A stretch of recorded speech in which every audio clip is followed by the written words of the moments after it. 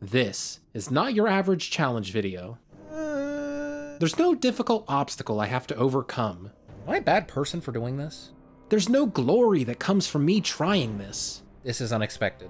I just want to spend 10 hours in Fallout 3's Megaton. Oh my god. That was better than I could have ever imagined. Is that so crazy?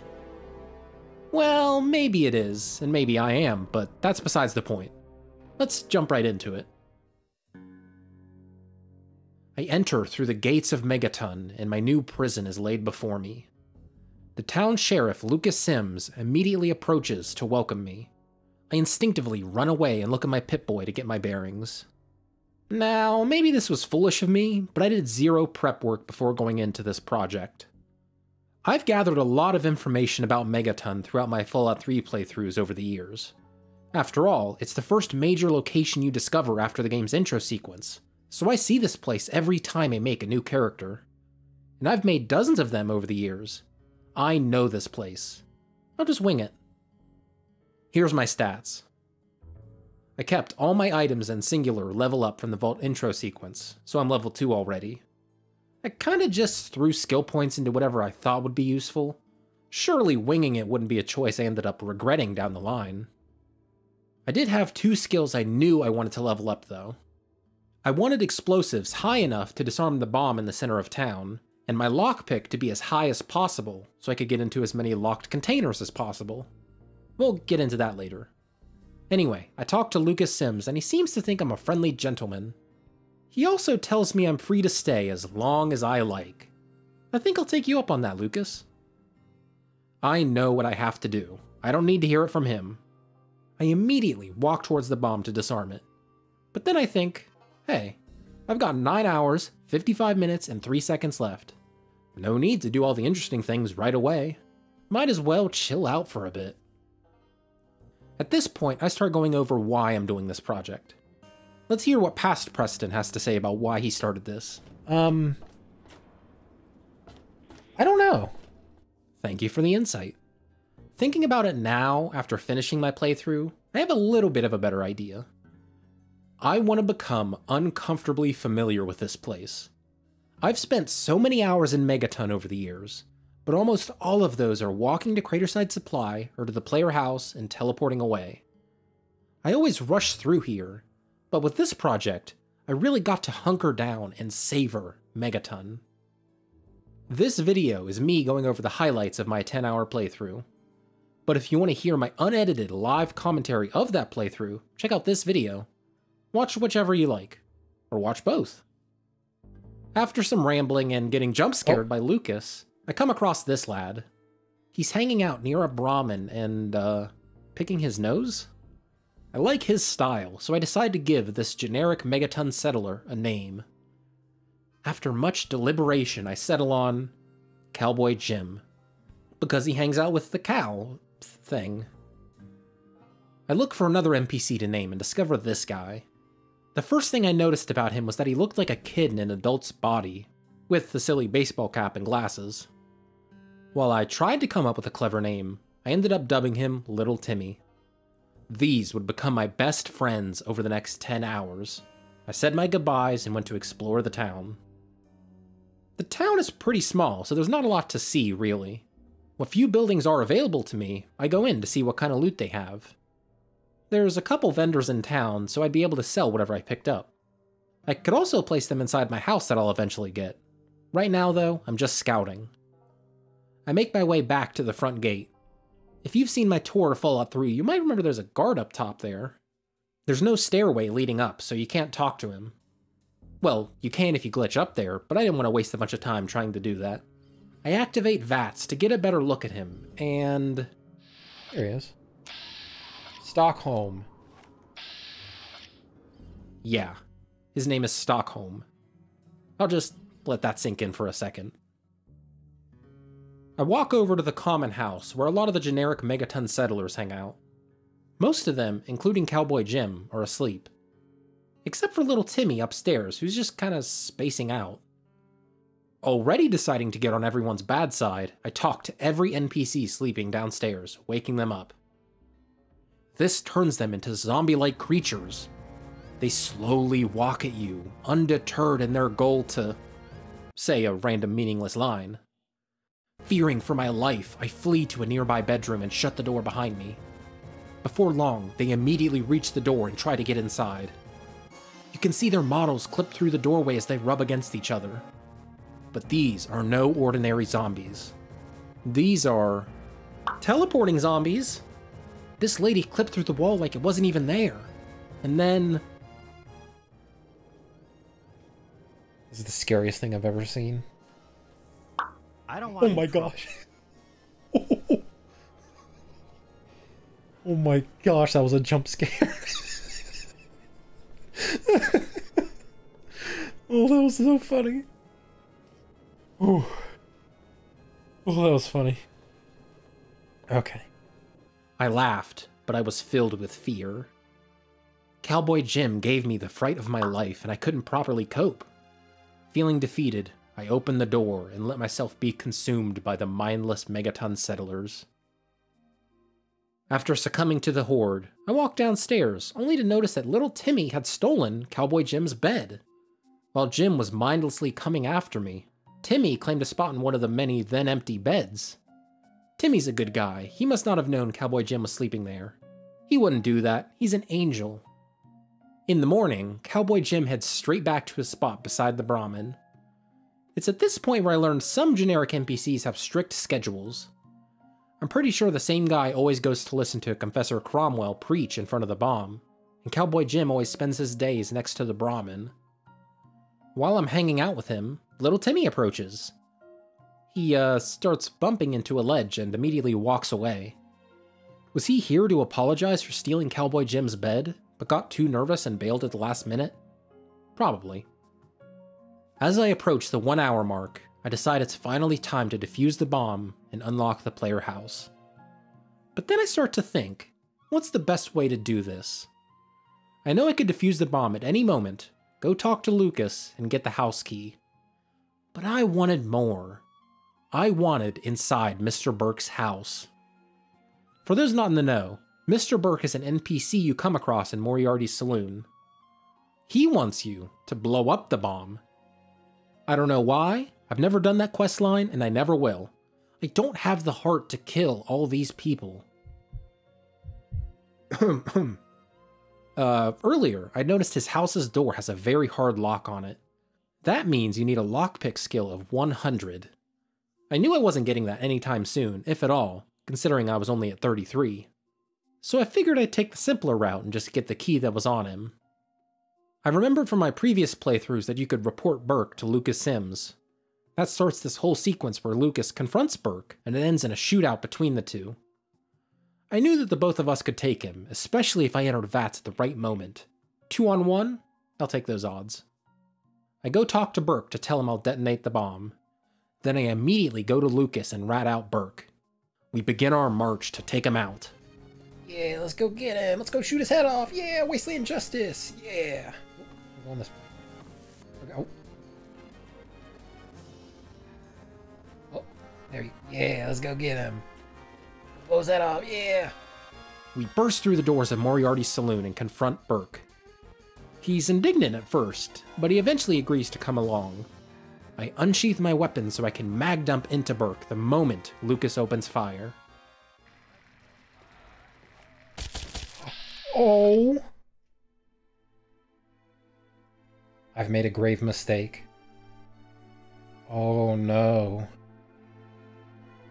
I made a grievous error in judgment. I forgot that Burke kills Lucas before he can even retaliate. I did have a sneaking suspicion something might go wrong. Here's me moments before that engagement. I hope this doesn't go horribly wrong and Burke kills him for some reason. Somehow. And you want to know the worst part? Burke doesn't even have the house key on him. There is no key to his house. It doesn't exist. The lovable town sheriff died for nothing. I immediately equipped his duster and hat and became the new town sheriff, Sheriff Bill Johnson. I take what I can from Burke and Lucas and promptly leave. Lucas Sims' son, Hardin. Oh, yeah, he has a son, by the way. His son greets me as soon as I leave the saloon. He somehow knows that his dad is dead already. tells me to come to him for a reward after I disarm the bomb, and walks home. How traumatizing must that be? Your dad is guided into a situation where he gets shot in the back and killed, all by this nice guy that just wandered into town. You see that guy literal minutes after his death, and he's wearing your dad's clothes. I truly feel bad for Hardin. As bad as one can feel for an NPC in a computer program. Dejected, I go to disarm the bomb. I could have done this from the start, but I was greedy. I wanted whatever was behind that juicy, very hard lock. I guess its contents will remain a mystery for the time being. I talk to Hardin, completing the Power of the Atom quest, and receive my house key. I also gain enough XP to level up. It was at this point I knew I had to take my level up seriously. It truly set in that I only have so much XP to gain in this tiny town, and by extension, so many skill points. Knowing that raising my lockpick as high as possible would get me into some juicy locked containers, I put nearly all my points into it. And a few into barter, for some reason. I also grabbed the thief perk to raise my lockpick even higher. With that, my skill was roughly in the 60s, and could even be raised a little bit higher with the right gear. With 60 lockpick, I could get into very easy, and average locks. But hard and very hard locks were just out of my grasp. I would need 1 more level to get into hard locks, and 2 for very hard locks. Were there enough XP granting activities in this town to grant me 2 whole levels? I had completed the only quest I could without leaving, and all that was left was picking locks and hacking terminals. As well as a third option. But I would never do that. I'm just friendly vault dweller turned sheriff, Bill Johnson. Later on in the day, I head over to greet Cowboy Jim. He's his usual quiet self, but then I notice something. Little Timmy is gone.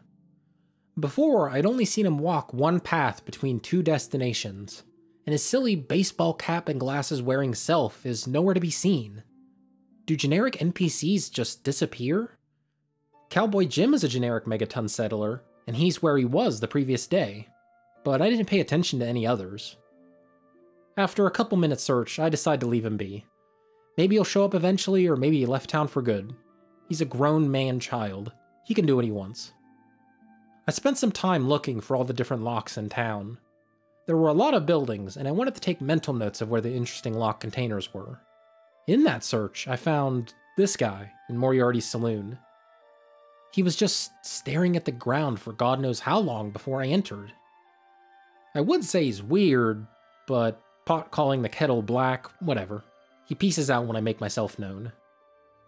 I exit the bar, and it's nighttime. I eventually walk past Confessor Cromwell, you know, the local leader of the crazy cult, Children of Adam. He greets me by saying, Light shine upon you, Sheriff. He called me sheriff. He recognizes my role. That's really cool. He recognized that I was wearing Lucas Sims' outfit. Kinda makes me feel bad for getting Sims killed. Anyway, I head to my house for the night. I spend some time looking at the objects placed around. I notice some cans on a shelf, so I add some of my own so they can be with our friends. I also set my table for breakfast. I'm having squirrel stew. As we approach hour 2, I begin a new ritual. Every hour, we listen to one of Wadsworth's amazing jokes. Photons have mass? I didn't even know they were Catholic. Huh. I give that one a 4 out of 5. Great joke, Wadsworth. I promptly forget about my squirrel stew and go outside. I had decided I wanted to spend hour 2 doing the water leak repair unmarked quest. It's not listed in the quest journal, so it's not really a traditional quest, it's more in the down low. There's leaks around town and you fix them, simple as that. Filled with determination, I approach one of these leaks, ready to help out the town and be a productive member of society. Oh, man. Completely forgot. I forgot there was a skill check. You need 30 repair, and I only have 23. Oh, but I have a Vault 101 utility jumpsuit. That gives +5 repair, still below 30. Thankfully, there's one other way to bump me up. Mentats. Mentats is a consumable that gives +5 to intelligence and perception. For every point of intelligence, you get +2 repair. All I need is one more intelligence point, which bumps me up to 30 repair. Let's take it real quick. I can't believe how lucky I am that this is all I need. It didn't give me any points. I'm already at max intelligence. You can't go over 10 in any of the main stats, so I didn't get any points in repair. I felt defeated, not only because I didn't have enough repair, but because it's my fault. If I had known I needed 30 repair, I would have allocated just 2 extra points during any of the level ups. Oh well, that's part of the journey, I guess. I'd get around to working that whole thing out later. For now, I started the Wasteland Survival Guide. This is a quest you can start in Megaton, but the majority of it asks you to go out to various points of the wasteland and complete some bizarre objective. There was one part of it I could do though.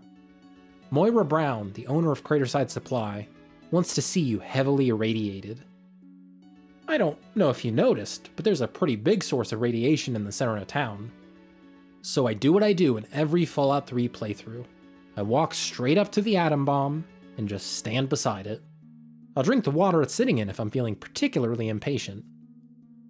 I report back to Moira, positively glowing. What does she give me for my troubles? For drinking atomic bomb water? She messes up my DNA, and now my limbs heal when I'm heavily irradiated. Very useful, and not extremely situational. Thanks, Moira. Later, I come across a poem and a story in one of the residents' houses. I actually read them out loud. What shall we do, Mr. Wallingsworth? Molly asked. Mother will be home shortly, and I've yet to Oh, okay, that's enough of that. I'm not used to reading a story like that. Cut me a break. If you want to hear me struggle through it, it's in the unedited video. Hours 2 and 3 were low points for me. I spent a lot of these hours just walking around, rambling. I did have some interesting thoughts, though. How did this crater the town is built around come to be? Obviously, your mind jumps to the bomb that dropped, but it didn't explode. It's sitting in its own little crater where the water pools up. So what caused this larger crater surrounding the smaller crater? I don't think there was always a big hole here. Look at these pipes sticking out of the ground. Did ground level used to be a bit higher than where these pipes are? I don't know. It's just something I thought of, and I'm curious if the people at Bethesda who designed the town thought about that. The third hour begins, and it's time to hear a new joke from Wadsworth. My humor emitter array requires recharging. Not a joke. 0 out of 5. I also come across this Megaton settler, who looks a lot like a lost friend. When I was looking for little Timmy, I was looking for his iconic cap and glasses, but I vaguely remember him having facial hair like this. So I went back to check the footage, and here's the two of them side by side. I think this might be him. I'm so used to NPCs wearing the same clothes every day like SpongeBob, I didn't expect him to change. I wasn't 100% sure though. Maybe the game spawned in an NPC with a similar look to him? I decided I'd wait a while before I could definitively say if this was little Timmy or not, to see if any other NPC would change outfits or equipment. Hour 3 passes in a flash, and we're already at hour 4. Let us be graced with another joke from Wadsworth. Photons have mass? I didn't even know they were Catholic. It's a 4 out of 5 joke, but you don't get any points for repeating one you already said. I spent more of this hour walking around, doing nothing of importance. Since I did get Lucas Sims killed earlier, I thought it best to give Hardin my condolences. And also just to check out his house. On a shelf, Lucas has an earnings clipboard. This really got to me for some reason. Why would Lucas Sims, the mayor of a small town in the post-apocalypse, have a clipboard with printed paper that seems to be from a spreadsheet? Did he print this himself? Is this from some random pre-war company that he decided to keep in his home? Neither of those answers sit right with me. I can definitely say he didn't print it from his computer. It has a giant hole in it. Why is this here? It's literally just taking up space. There's no way this is used for anything. If my computer had a giant hole in it and I had no way of fixing it, I'd throw it out. Just some bizarre interior design decisions from the developers. I come downstairs and see Hardin Sims Blair Witching it. He's Blair Witching it right now. Except it's a fridge. Ah! He lunges for me and I run away in fear. I make my way to the Brass Lantern, a restaurant right beside the bomb at the bottom of town. I'm pointlessly looking around at the decorations when, hey, that's not your hat and glasses. Walking right outside, I notice this guy sitting down close to where little Timmy was standing when I first met him. I guess NPCs do change clothes. Which raises the question, when do they do that? Is there some random chance for them to change clothes when they enter or exit a building? Or do they have to physically have access to that outfit from a container or pick it up off the ground? I figured some things are better left as mysteries and moved on. I noticed this weird bug where it's like the game doesn't know an NPC has a weapon in their hand. Cowboy Jim will do his iconic nose pick animation, but he's holding his gun, so it clips through his head. I saw a lot of NPCs carrying guns around as the hours went on. I wonder how many of those people are glitched like that. It had been a while since I made new friends, so let me introduce you to Janice and Andrew. These are names I'll remember forever, especially Andrew's. I totally didn't forget his name the second after I said it. I cosplay as the man who wanted to blow up the town and go into the common house. Apparently everyone else had came here too, and they were standing right in the doorway inside. They all turned to stare at me as if I had intruded on some secret dealings. Are the NPCs conspiring against me? Cowboy Jim, Little Timmy, Janice, and Andrew are in here. Something suspicious is going on. I should watch my back going forward. The next day, I'm leaving the medical clinic when I witness this.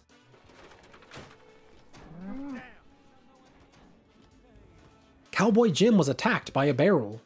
At some point earlier, I had placed it next to him, because I had a feeling the barrel would go flying when he stood up. Sure enough, it freaked out and even did damage to him and the Brahmin. Physics in Bethesda games are messed up. I'm always afraid to walk around skeletons in these games because they, without fail, glitch out and do damage to me as they flail around. Anyway, halfway mark. It's 5 hours. Yippee! Oh, hold on. Yippee! Let's hear Wadsworth's joke. Do you know the best contraceptive for old people is nudity? 2 out of 5. Barely even a joke. Don't quit your day job, Wads. Here's another NPC with his gun out. Chinese assault rifles are held like this in normal animations, so it seems like there's something funky going on with some animation flags or whatever. I did some eavesdropping.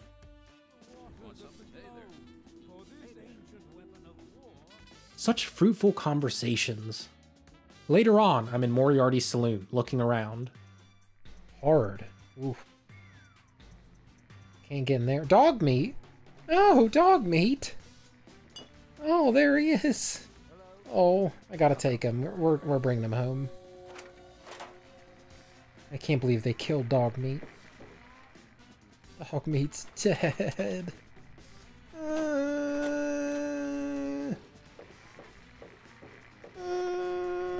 That's me crying. That's what that sound is. I placed the remains of the affable dog meat at my bedside, never to be forgotten. After taking a break from thinking about leveling up, I decided it was finally time to work on hitting level 4. With that, I would be able to fix the water leaks and unlock hard locks. I was doing a lot of thinking and math at this point. I won't subject you to any of that. Long story short, I wasn't sure if I was even going to be able to hit level 4. I needed 86 XP, and it seemed like there weren't enough locks to give me that much. For reference, average locks give 40 XP. This was the peak of my regret for not planning out this project. If I had done the tiniest bit of research, I wouldn't have wasted all those skill points early on. It felt like I would never be able to unlock all those juicy locks and fix the water leaks. Unless I were to... No, I can't do that. I can't betray the trust of all these people I've spent so much time with. I can't just kill them. Alright, level 4. I allocate just enough points into repair so that I'll be at level 30 while I'm wearing the Vault Utility jumpsuit, and I throw the rest into lockpick. I take the Thief perk for a third time. Before I leave the public restroom that was home to the XP dispenser, I prop the guy up so it's not so obvious he's dead. Ignore the bloodstains over here. On my way to fix the water leaks, I listened to Wadsworth's joke for hour 6. My humor emitter array requires recharging. Again, not a joke. Not even worth a rating. I'm so glad I finally get to repair these. Walter gives you 200 caps for fixing them, as well as a tiny bit of caps and XP for each piece of scrap metal you turn in. Was kinda hoping I'd get more from that, but oh well. At least I got it done. I find myself in Moriarty's saloon again. I didn't notice at first, but Burke's body disappeared. Lucas Sims' body is sitting right where I left it, but Burke is nowhere to be seen. Not sure what to make of that. While I was looting Lucy West's house, the lady who generously donated XP to my level 4 fund, I found the hockey mask armor piece, which gives +5 points to unarmed? What? Why doesn't it give +5 to melee weapons? Come on, that's the easiest reference in the world. Even I, a poor dumb schlub, could think of that. Get it together, Bethesda. This was the beginning of my kleptomaniac era. I start taking everything from buildings. I clean up the water processing plant, as well as take what I can from the Sims household without Hardin yelling at me. I take a short break from my item grabbing to balance some noodle bowls on these stools. Totally haven't lost my mind yet, by the way. My next target is Jericho's house. He's a badass mercenary that you can hire to be your companion. After stealing his precious tin cans and whiskey bottles, I notice he has a teddy bear under his bed. Oh, Jericho has a teddy bear. That's adorable. See, that's not something I wouldn't have noticed. I would have noticed if I hadn't done this video. Realizing it's been a while, I treat myself to a new look. I like this. I'm really growing out of my Vault Dweller shoes and becoming a true person of the wastes. After some more stealing, I become over-encumbered. Rather than drop some stuff and make a second trip, I decide to take the slow walk home. After all, NPCs don't run around town at max speed like I do all the time. I might as well appreciate what it's like to live life in their slow-walking shoes. I find myself at the brass lantern after making room in my inventory for more items. I'm like a vacuum sucking up everything that's not glued down. After picking up a majority of the easily stolen items in town, I decided to finally buy something. I was going to purchase a house theme. I loaded up my inventory until I was over-encumbered and began the slow walk to Craterside Supply. House themes are preset designs for the player house that you can buy. They're roughly 1,400 caps, not too expensive but not too cheap. There's a handful of themes to pick from, and since money was in such short supply, I had to choose wisely. Pining for a simpler time, I chose the pre-war theme.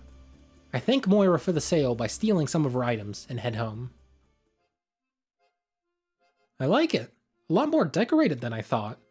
I was planning to place items on this shelf myself, but Moira did a good job. She even put food at the table where I placed some earlier. I tweaked the setup so it feels a little bit more comfortable for Bill.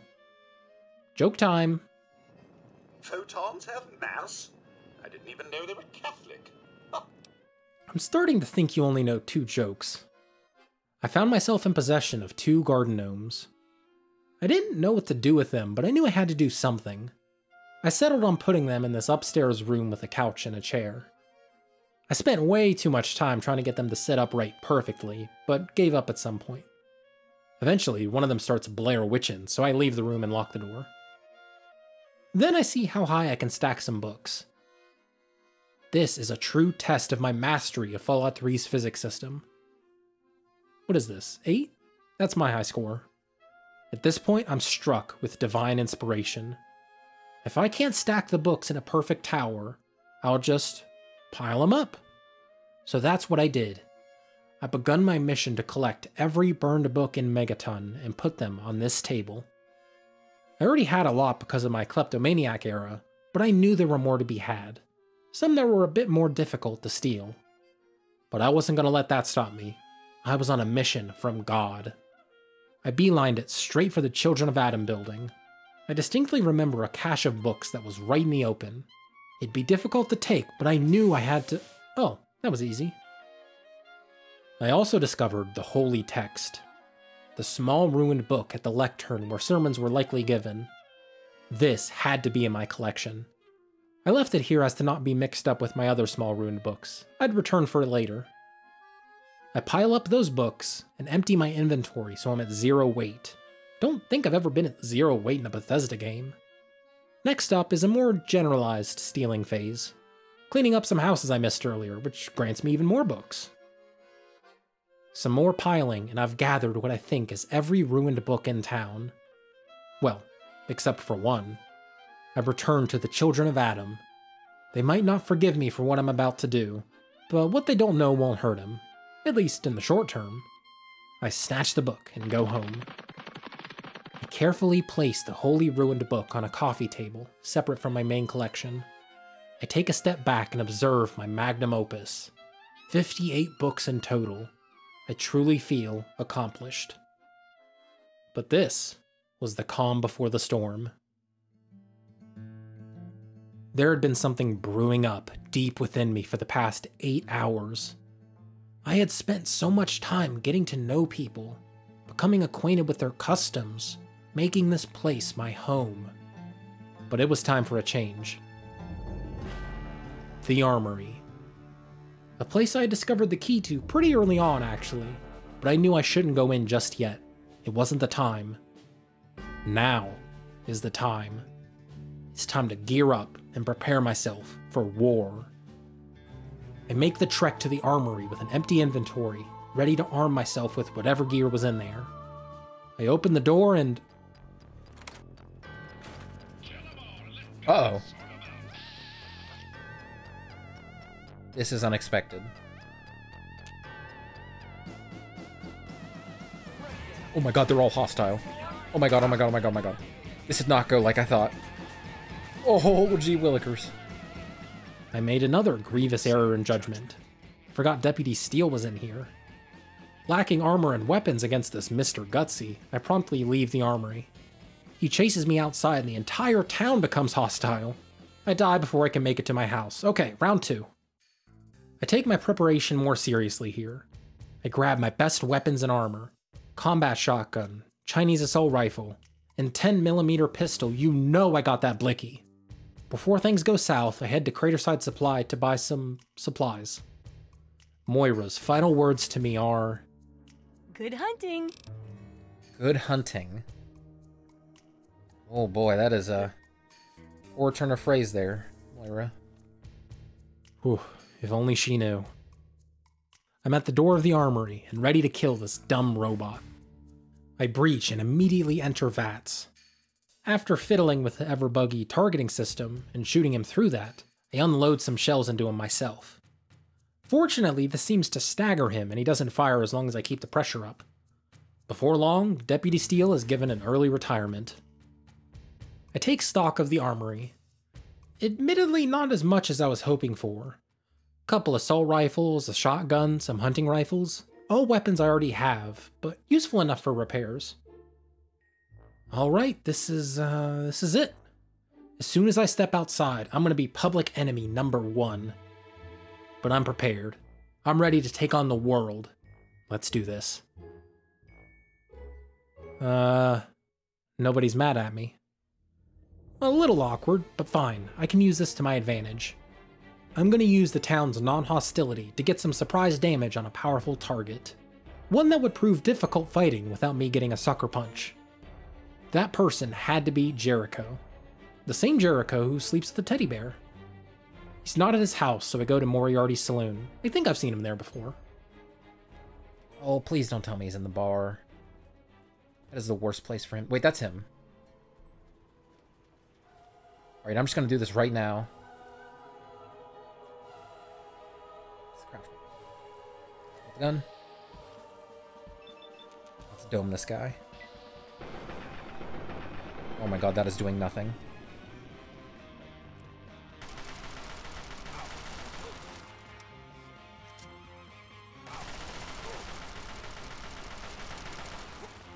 Take out the shotgun.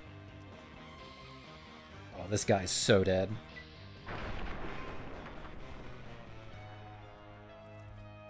War has begun. Red pips populate the compass. and I know they're currently pathfinding towards me to preemptively end my reign of terror. But nothing can stop Bill Johnson. Among the first to charge at me is my best friend, Cowboy Jim. I knew this moment would come the instant I decided to take on the town. I was dreading it. I decided to give him a glorious death inside vats. You will be remembered. More and more people are taken out as Bill continues his rampage. Confessor Cromwell flees to the clinic for safety. I chase him down, and mere frames before leaving the building again, he passes away. Once I step outside, I'm challenged by the man himself, Stockholm. He descends from his ivory tower to bring me down and save the town. I bob and weave until I'm right up next to him, and you can guess what comes next. He has some pretty good armor on him, so I don my best Stockholm cosplay and continue my patrol. After dispatching some miscellaneous NPCs, I reach level 5. Not much to do here but level up lockpick to 95. That, combined with the Vault 101 utility jumpsuit, allows me to reach 100 lockpick. But we're not done yet. Moira falls. All of Moriarty's saloon falls. And with one final shot, it's over. With an hour and 20 minutes left, the only living beings in this town are me, Hardin Sims, Maggie, and Cowboy Jim's Brahmin. I felt bad doing all that. I knew it'd make for a good set piece in this video, so I had to do it, but it just felt wrong.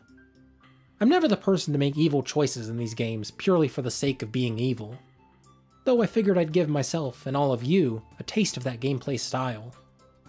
My advice? Treat the Megaton inhabitants well. The video is not over yet though. There's one more thing to do. I grab every single item in my possession, every single item laying around my house, and every item in its containers. I go over to Billy Creel's house to grab a few more items, and... What's a good...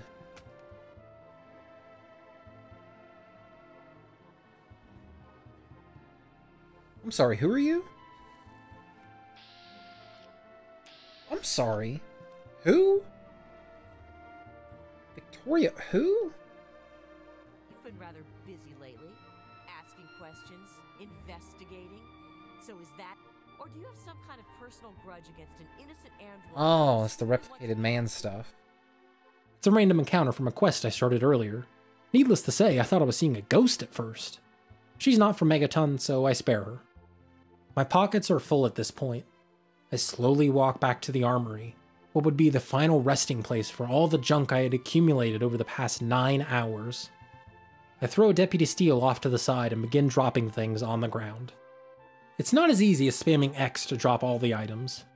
There's a lot of entries in my inventory that are multiple of one item. If you have more than 5, a dialog window appears asking how many you want to drop. If you select the maximum amount, and then when the item is dropped, they'll all be bundled together. So if you want the maximum number of items on the ground, you have to drop them one by one. Which is what I did.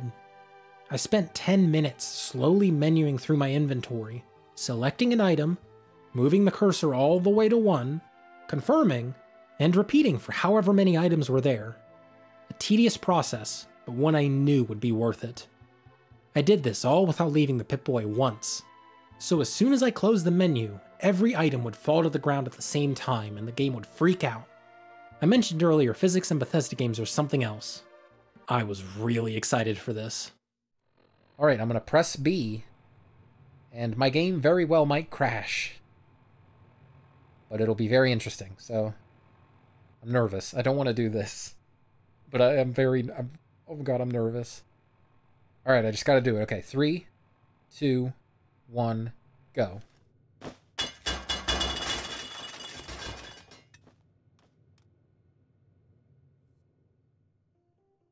I was hoping for my game to choke up a lot more.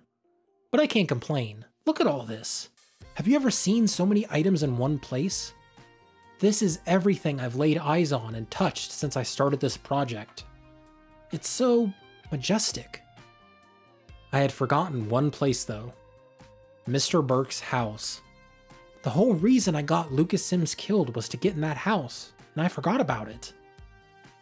I walk over with my trusty Vault 101 utility jumpsuit and break into the fortress. I don't know what I was expecting, it's just a normal place. Kind of a letdown. But we cannot end this video on a downer like that. We must go out with a bang. Or should I say, boom. Yet again, I am struck with divine inspiration. I am going to throw a grenade in the middle of the junk pile. I pick up a frag grenade as well as a landmine from Craterside Supply. 2 explosives will make the physics go crazy, no doubt. Alright, let me just nestle myself in the corner.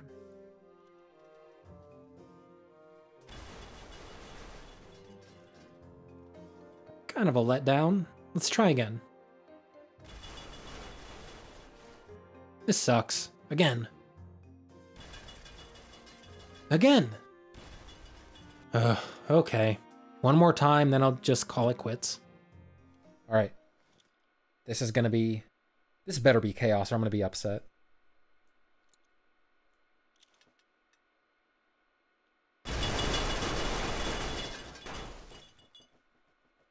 Oh my god. That was better than I could have ever imagined. It was beautiful. And it happened on my last try. Oh, hold on. That was actually my first try. Sorry, I get these things mixed up sometimes. Yeah, it went perfectly on the first grenade throw and sucked for all the remaining ones. With almost 20 minutes left on the timer, things started to wind down. I reflected on my thoughts of the project and took one last stroll around Megaton. I come across Maggie and decide to say my goodbyes. You're the bad man that hurts people, aren't you? Ooh. Oh, that hurts. That really hurts. She's not wrong. According to the game, I'm very evil.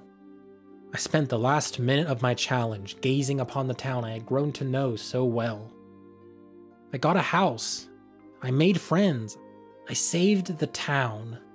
I learned so much about Megaton and Fallout 3 as a whole. If you want to see some coverage of other areas of Fallout 3, check out my world tour I did last month. If you have any suggestions for future games I could spend some time in, leave a comment. Not sure if we'll do another episode of this, but I'm curious what you guys think. Okay, time's up. Thanks for watching, and I'll see you next time.